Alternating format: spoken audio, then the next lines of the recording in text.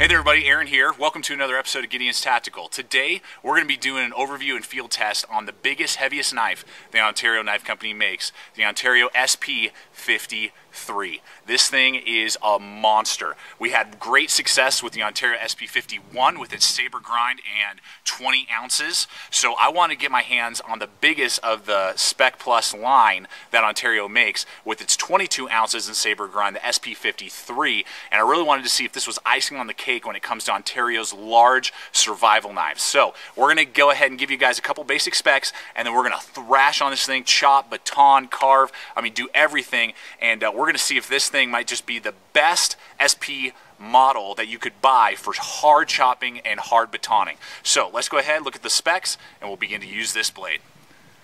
Alright, let's go ahead and look at the specs here on the SP53.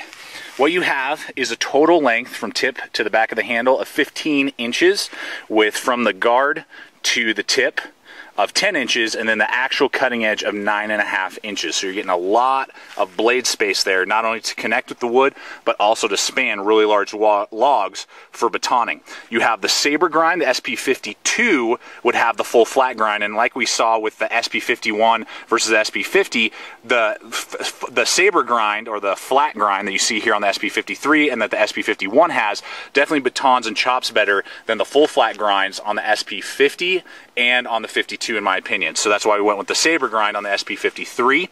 Got a really good relief edge on this particular knife. A lot better than on the SP51 that we reviewed. So it's a little more aggressive, a little bit sharper right out of the box for possibly some better rope cutting and carving tasks. So we're going to see as we go through the review. You already see we've already put a lot of work on there on the blade, and that coating's already starting to come off a little bit. You know, it's a spray-on coating, just like you're going to get on K-Bar, you know, a lot of those other knives, the wrap models that come from Ontario. So it's going to wear on you. It is 5160 high carbon steel, Rockwell hardness 53 to 55. They bring that Rockwell down so that it's super tough. I mean, this thing is indestructible almost with how tough it is, and they do a great heat treatment on it so that it holds a good edge. I've never had any chipping out with any of my SP models, and we've reviewed several here on the channel, and no real chipping or dulling either. I mean, it takes forever for these things to dull with how tough they are with that low Rockwell, and then a good heat treat that Ontario does over there. So that's awesome. Craton handle, full tang construction, weighs in at 22 ounces. Super heavy, monster of a blade, 22 ounces, and then you're looking at right here 8 ounces with the sheath, so you're looking at 30 ounces total carry weight, and then it is 0.26 or just over a 1/4 inch thick slab of 5160 high carbon steel. That thing is just a monster. So let's go ahead, begin to baton, chop, carve, whittle, slash, and destroy the woods with the SP53. Oh my god. Look at that SP53. Look at that. Swung through. Boom. Made short work of this huge pine tree right here. That is awesome. Oh my gosh. Guys, I gotta tell you, there's literally not a single other knife that I have chopped with to date like the SP53. This thing, with that huge amount of belly and its 22 ounces, is just destroying all the wood that we've thrown at it today. Oh my gosh.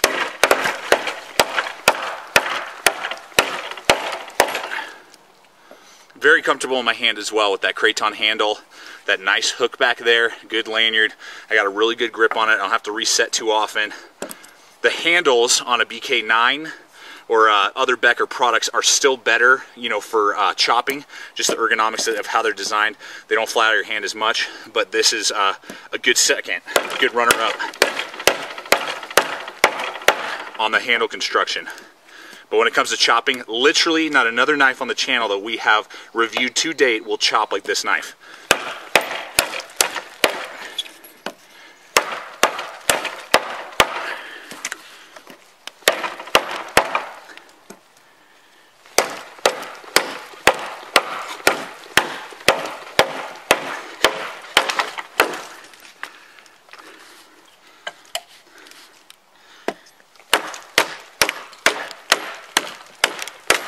There we go.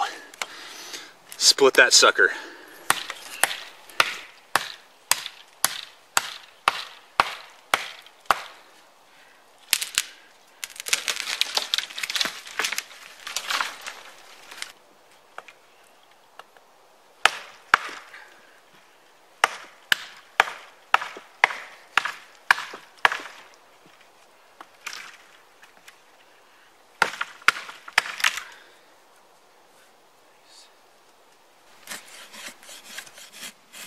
Nice. You can see here, I'm getting some really good shavings right there with the SP53. It's because the relief edge is a little more aggressive than what we had on our SP50 and the 51 that we reviewed previously here on the channel. This one just has a sharper grind angle, so you are able to actually do some feathering and carving way better than those other knives, and that's kind of hit or miss. That's the way I'm finding with Ontario. Sometimes their grind angles are fantastic, sometimes they're a little off, because to my knowledge, last time I talked with them, they do all of it by hand. They don't have a machine that grinds it in at a perfect angle. They just kind of eyeball it, and that can kind of suck sometimes for us out there, you know, that if we have to reprofile an edge. This one doesn't need to be reprofiled. Yours might, and to get it to be able to do this shaving, but I'm very impressed. That's the same as almost is the same as my BK9. My BK9 still has a better, you know, grind angle and will do even better, you know, shaving like that, but this is very close. And I love the fact that they give you a really nice finger choil right there. I can get my finger in there nice and flat, no thumb ramps to worry about like you would on a BK9 or a BK7 or something like that, or some of those other knives out there. And then I can really go to town and get a good kind of fluff stick going there for my fire. If I had to, I could use this SP53 and it could absolutely get that job done for my fire. So that's a plus, and a little bit better grind angle than what we had on the SP50 and 51.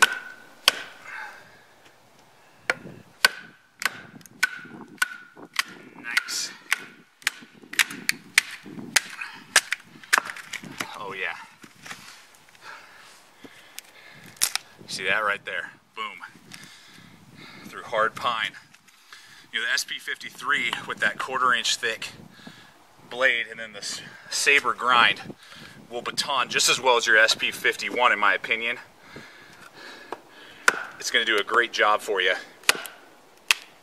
And it's going to be able to span a lot, you know, with its 9.5 inch actual cutting edge.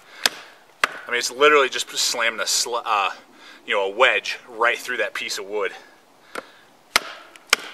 making it very, very easy to get through that. Look at that. Awesome. This has got all kinds of twists. You see the grain of the wood is twisting, knots. That 5160 is super tough.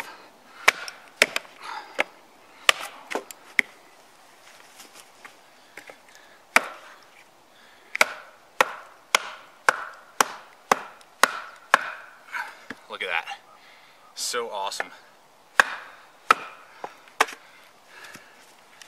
Again, another split with your SP53.